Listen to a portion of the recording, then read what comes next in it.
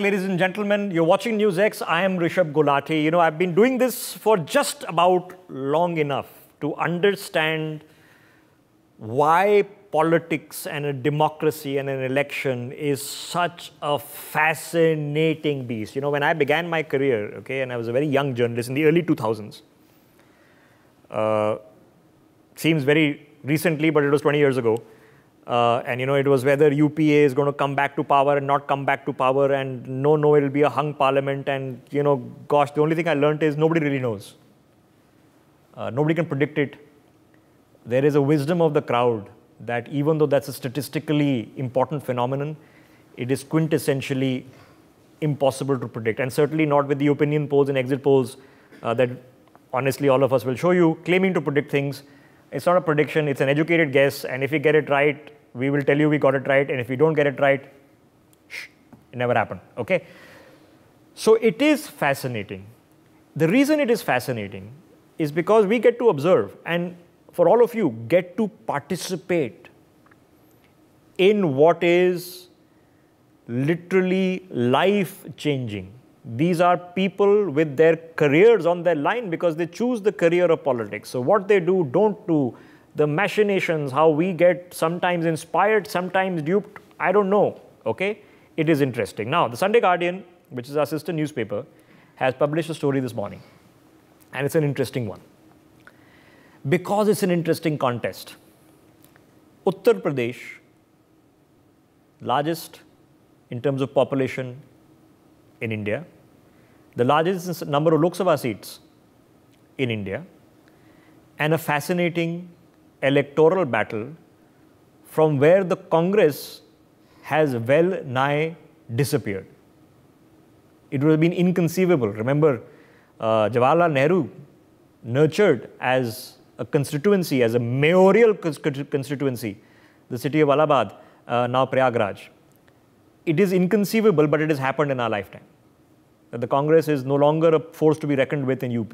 It was first eaten up by the Mayavatis and the Akhileshes and the RLDs of the world, and subsequently it has been eaten up in UP by the BJP. So where do the things stand in the bastion constituencies of Amethi and Bareli? Now, the story, quoting sources in the Sunday Guardian, says that its principal and some would argue senior ally in UP, which is the Samajwadi Party of Akhilesh Yadav, would like to see both a Priyanka Gandhi and Rahul Gandhi contesting from these two seats.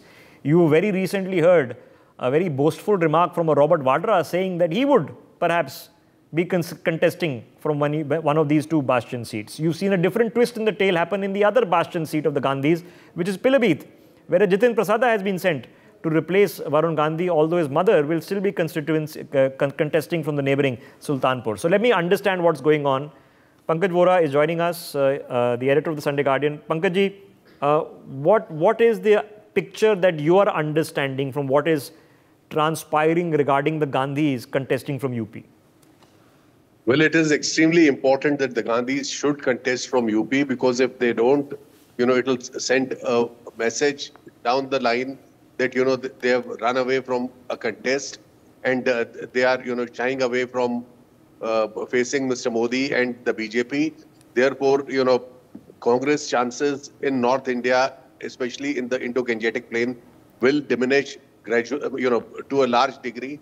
So it is very, very important that Congress should immediately announce whoever is to contest from Rai Bareli and Amethi, which are the two Gandhi bastions, and which have, other than the family, been contested only by Captain Satish Sharma in the last 55 years. So if the Gandhis don't contest, it will send a message which is not good for the party and for its future. Okay, but again, Pankaj ji, you know this better than I do, that there is a division in the ranks on the logic of this. There are certain segments who would say that we have limited efforts, time and resources. It is better spent where we are more likely to be successful rather than being spent where we are probably not going to do very well anyway. It's a difficult onion. Do you think that the camp that is suggesting that better to focus on the south and other places is winning right now? I don't know. You know, the problem with the Congress right now is no one knows who is, you know, devising the strategy.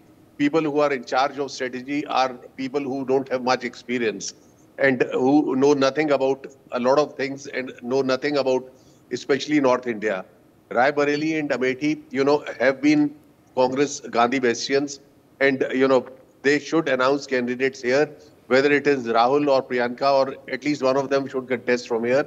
The other seat in Congress, there's a thinking that to bridge the North-South divide, the Rai Bareli seat should be given to Mallikarjun Kharge, because he's a Dalit base. Also, Mayawati is not very active in these elections. So it will, energize the cadres. It will, change the narrative. The BJP will be on the defensive, and it'll think twice before attacking Mr. Kharge.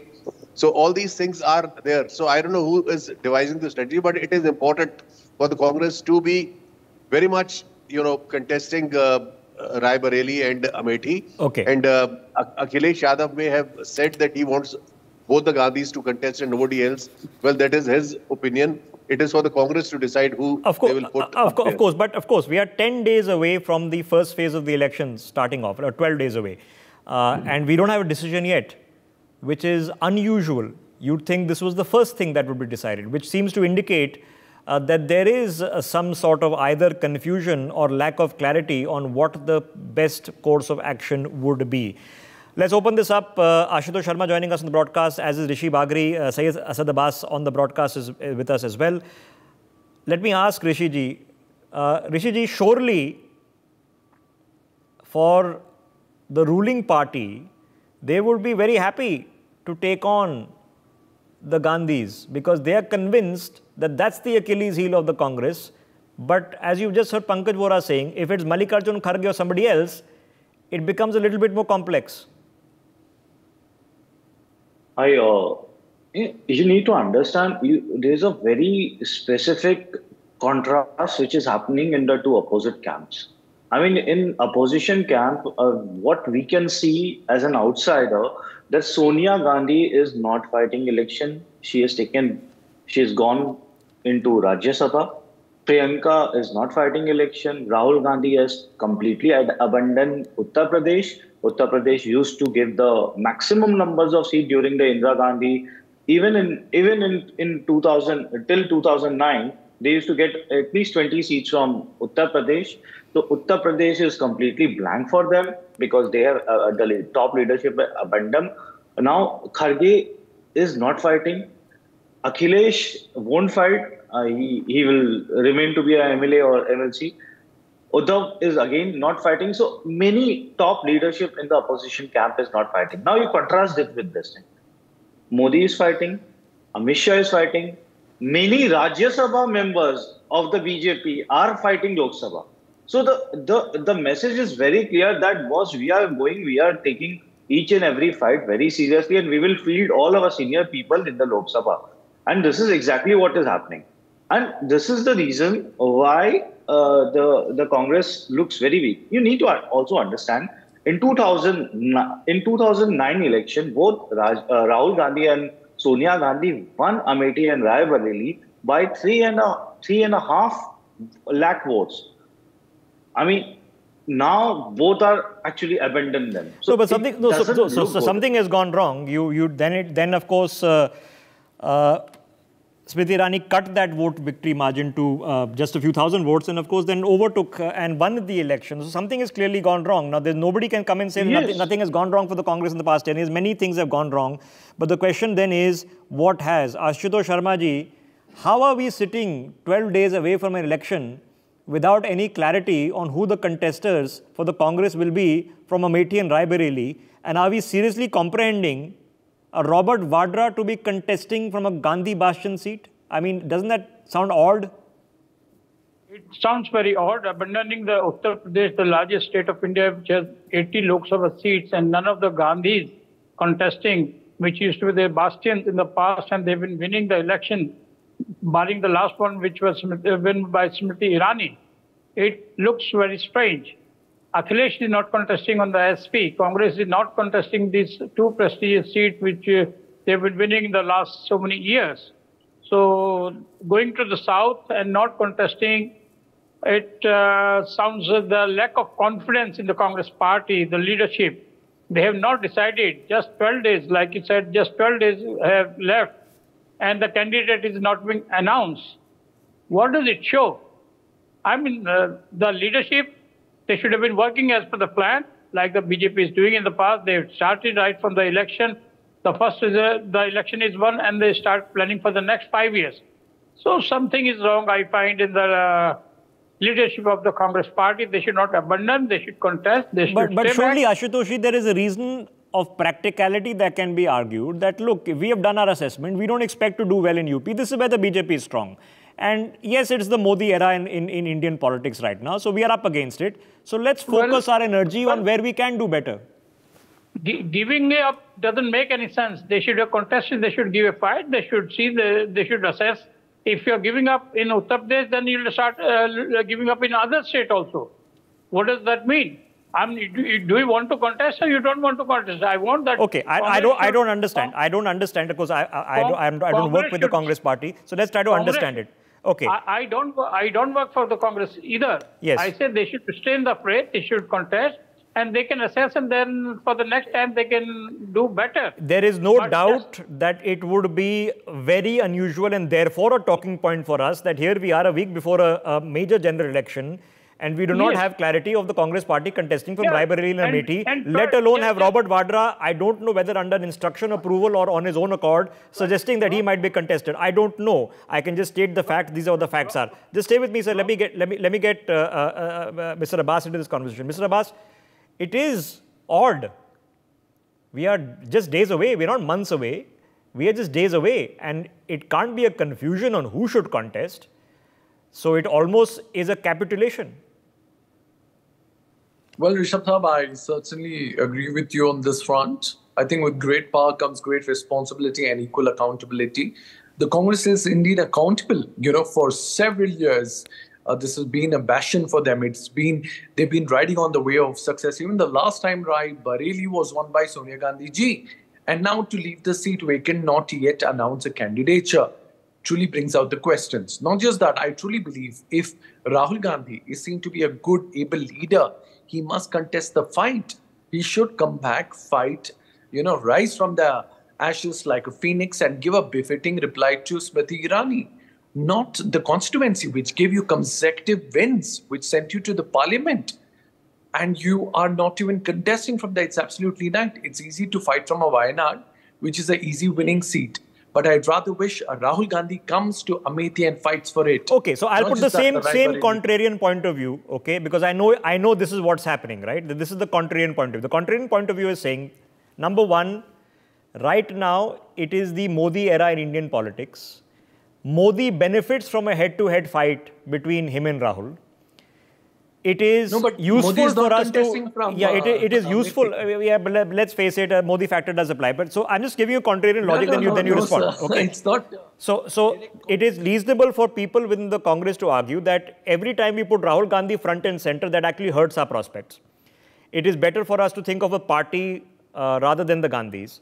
It is reasonable to argue that maybe we need to focus our energy and resources in places where we can have closer contests because we are convinced we can't win here. Is that not reasonable?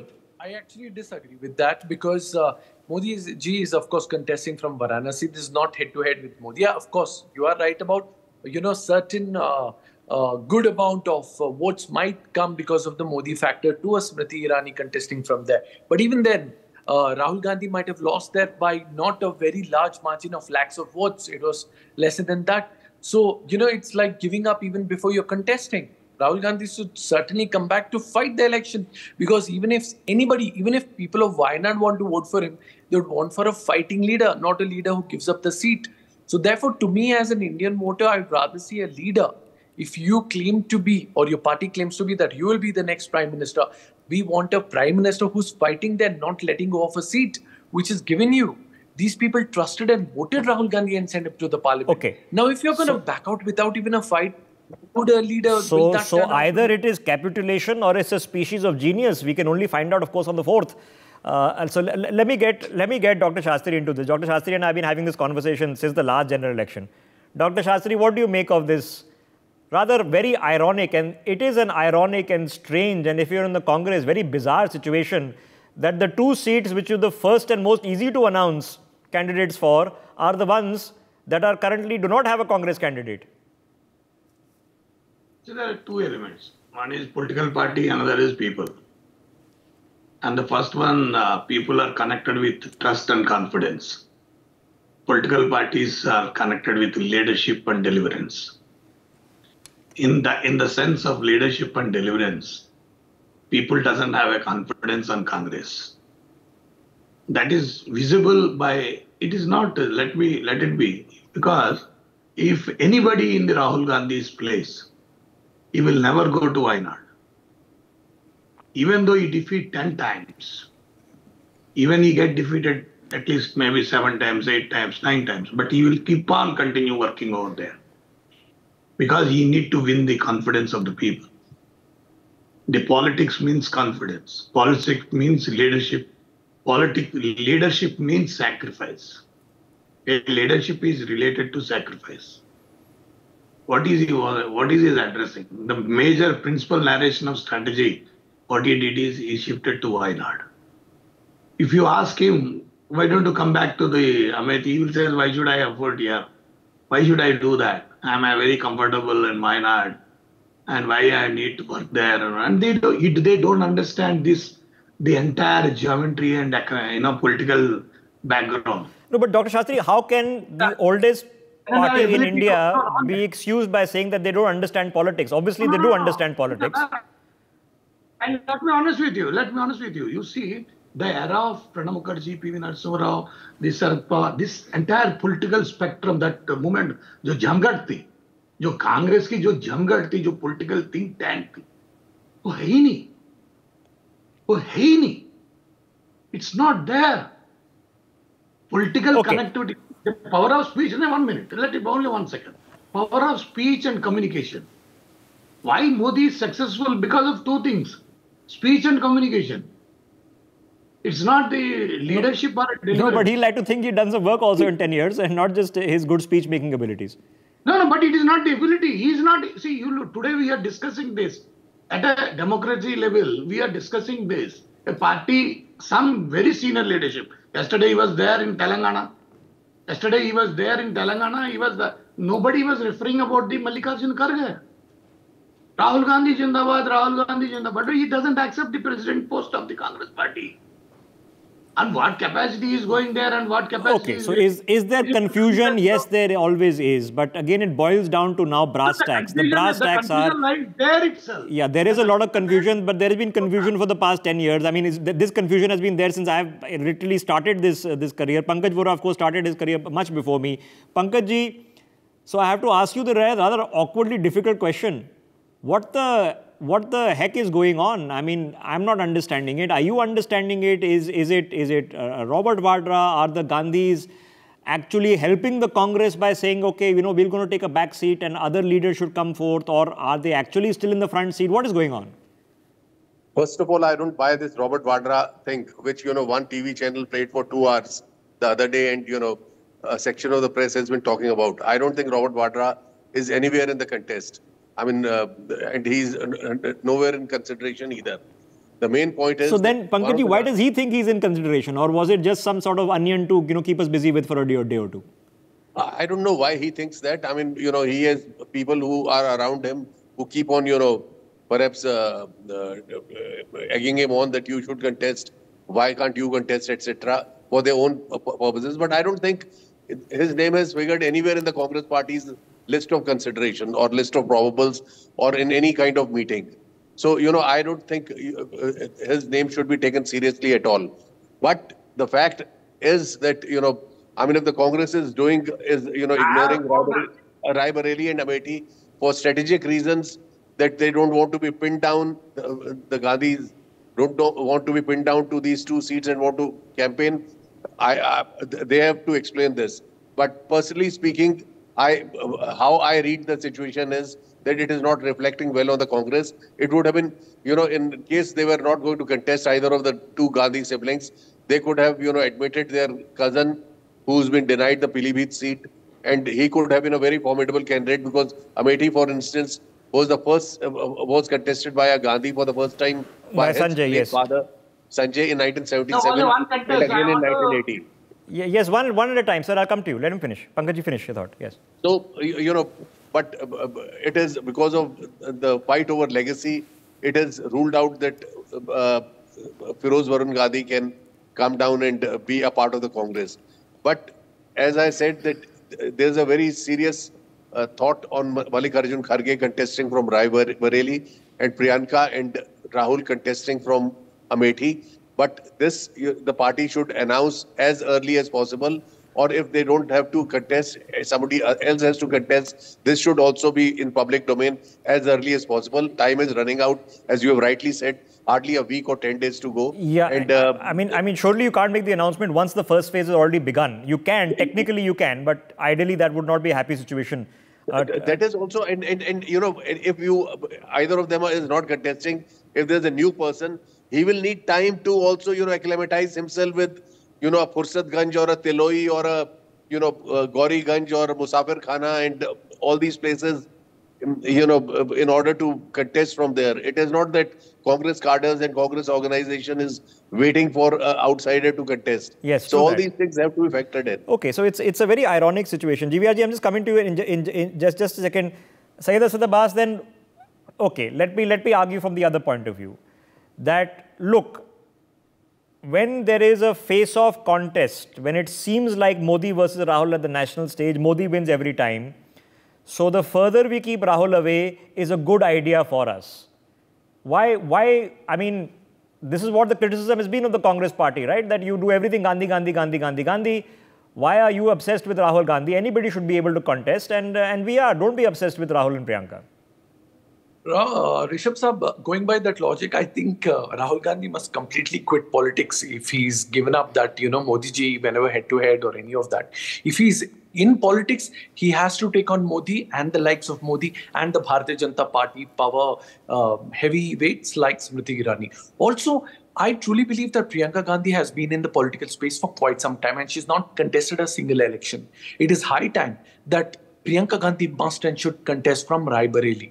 And yes, there has been a certain hawabazi by Mr. Robert Vadra that he will contest. Again, that's looks not possible for now. But yes, if it is going to be Rahul Gandhi on Amethi and Priyanka Gandhi, they must and should give everything in their might. Or again, it's like hands up, giving up to the Modi power and the juggernaut of the BJP winning election. Okay, so let me ask the other devil's advocate question. And let me put this to GVRG. GVRG, the other contrarian point of view can be that, look, right now Narendra Modi is difficult to beat. Okay? So let us save our energy for next time, or the time after that. After the point, eventually Narendra Modi will have to retire from politics. He can't be at it for the next 20 years. So our time, we are in our 50s, our time will come. Let's wait for it. Is that a reasonable argument? No, that is not the political argument. That is not at all a political argument. See, first of all, let it be very clear in the political parties, never ever address the individual. You are a party. You are with objectives. You have your principles in your mind and your carry. What for your existence, your party existence in this country is in the principal narration. The principles of the narration, you have to fight, keep on fight, keep on fight, keep on fight.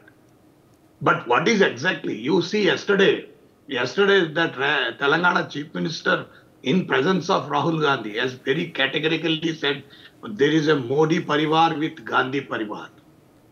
See the gap, the political gap, the maturity level. What he says, there is a Modi Parivar versus Gandhi Parivar. What is Modi Parivar? Modi, ED, CBI, income tax. So they reached that low level. And what is Gandhi Parivar? Say Indira Gandhi, Rajiv Gandhi, Sonia Gandhi, Rahul Gandhi, Priyanka Gandhi.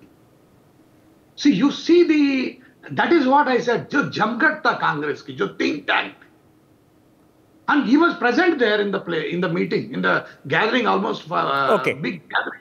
So you understand, there is a political immaturity. It is ruling the Congress party. Okay, I don't know, but it is obviously not a incidental, ignorable point of conversation that Amethi and Bareli don't have a face from the Congress. It's for Absolutely. anybody, it's inconceivable. Let me get Ashutosh ji back into this. Ashutosh ji, let's flip the coin. For the BJP, in order for them to form a government of a comfortable majority just by themselves, let alone the NDA, they have to do as well, if not better in UP. And doing as well and not better in UP is not easy. If you've already won 65 out of 80, life is a bit tough. Repeating the performance is not easy once you do really well. Does this make life easier for them? Was the Congress enough of a force that having no Gandhis in UP actually makes life easier for Narendra Modi's BJP, or does it not matter? It doesn't make life easier, neither for BJP nor for Congress. But I would say one of the Gandhis they should contest. It's not good to give the walkover. They are simply giving the walkover to the BJP by not contesting in any of the seats, Bareli or Amethi, which has been the bastion of this family in the past. And for BJP to, they are claiming that ab ki baar 400 par, or they are hoping to get all the 80 seats or 75 plus. So BJP has to work very, very hard, which Modi ji has been doing. BJP means Modi has been campaigning rigorously without, every day he's doing so many sabhas and so many meetings he's attending. But when it comes to Congress, like Shastri ji was saying yesterday, one of the Gandhi family member was there, and when he was mentioning that it is Gandhi Parivar and Modi Parivar. What is Modi Parivar and what is Gandhi Parivar? Seeing all this scenario, what the preparations have been done in the past by the Congress party, which is 139 years old, they should give a tough fight to BJP. If I don't want them to give walkover, not contesting. They should contest. Winning or losing is a different thing. When Rahul is contesting from two places, what is the harm in contesting from here as well? He's already contesting from Wayanad, from Kerala. That's for sure. He's going to win. And one of these seats, Bareli or Amethi, okay, all right. Let's see. There is time. The nomination deadline has not expired, so there is time. It can happen last minute. I'll leave the last word with Rishi. Rishi ji, then in the end, why does it matter to anyone other than the Congress itself whether Gandhi contests or not? Would an Akhilesh Yadav, for example, will he be happy if a Mallikarjun Kharge is sent or some other leader is sent to contest a Bareli? No, you need to understand, you need to take Uttar Pradesh very seriously. I mean, the road to the Prime Minister office goes through Uttar Pradesh, and I don't know what is happening with the Congress. In Congress, I mean, those who are not fighting election are devising a strategy for those who are actually fighting the election. It's almost 10 days. In 10 days, the campaigning for the first phase is going to end. And yet, I don't see any SP Congress alliance top honchos actually start campaigning in the western Uttar Pradesh. So the seriousness of the situation, by not fighting the election, they have actually given a walkover to BJP, given a very big advantage to the BJP. And you need to also understand, 2024 election, they are making harakiri after harakiri. I mean, top Congress leadership are reluctant to fight. Rahul Gandhi to Wayanad, it's Sonia Gandhi took refuse in the Rajya Sabha. Congress candidates returning tickets, and many places they forgot to fill candidates. I mean, how can you make this kind of blunders? These are not even mistakes. Okay. These are the blunders. And if you want to give a complete walkover to the BJP, you want to gift 80 seats to the BJP, that's your choice. Because the fight is between Rahul Gandhi and Narendra Modi. It's not about Narendra Modi versus Akhilesh. The fight has happened. There's a seasoned Congress leader who recently left the party and joined the other side, who once told me that any time that the Congress has slipped to number 3 in a state, it has never recovered. As long as it's head-to-head with the BJP, they've hung in there, or head-to-head with the local party, they've hung in there. But as soon as they become number 3, they've never recovered to be the dominant party in that state ever again, Lok Sabha or Assembly. And it's a major, major conundrum. And we are facing the conundrum because this is an odd conversation for me to be still having. This is like a no-brainer when the seat lists are announced. These ones are done. Like you already know, right? Narendra Modi will be contesting Varanasi. It's a bit of a no-brainer. It's not a surprise. This is an odd one. And I've asked the questions of different perspectives which could be taken, that this is Modi's time, let's conserve our strength for next time, or let's focus our resources on the south and other areas where we are more likely to see a bang for the buck. You can argue it all sorts of ways. I don't know where this is going. Is it a walkover? I don't know. But it's an odd way to start an election. Doesn't feel like we are 10 days away from a general election yet. Maybe. Let's see. I thank my guest. For more such videos, subscribe to the NewsX YouTube channel, hit the bell icon.